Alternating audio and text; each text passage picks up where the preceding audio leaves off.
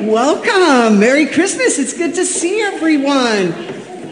Wow, we have had quite an Advent journey. I've had lots of fun adding the figures to our Advent calendar. And today we're going to talk about Mary.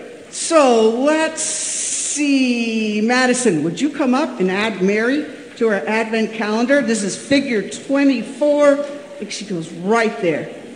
Thank you. Good job. So tonight we're going to talk about a little bit about Mary and her journey to Bethlehem.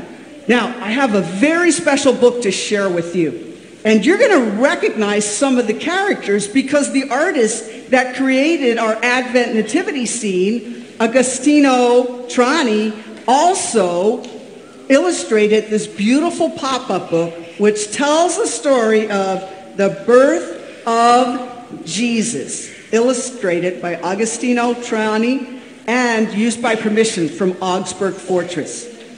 So here we go. An angel came to a woman named Mary and told her, "Do not be afraid. You will have a baby, and he will be the Son of God." When it was almost time for the baby to be born, Mary and her husband Joseph took a long journey to Bethlehem, the city of David.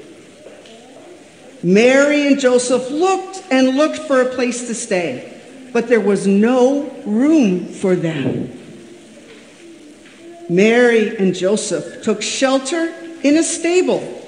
That night, Mary gave birth to her firstborn son, Jesus, and laid him in a manger.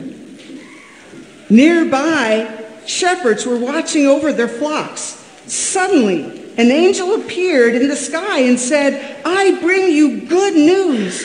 Unto you a child is born." A chorus of angels sang, "Glory to God in the highest, and peace to the people on earth." People from near and far came to adore the special baby, Jesus, the Son of God. Now Mary had to travel away from home to give birth to Jesus, but God was right there with her. God was in that manger that night. One of the names we use for Jesus is Emmanuel, and that means God with us.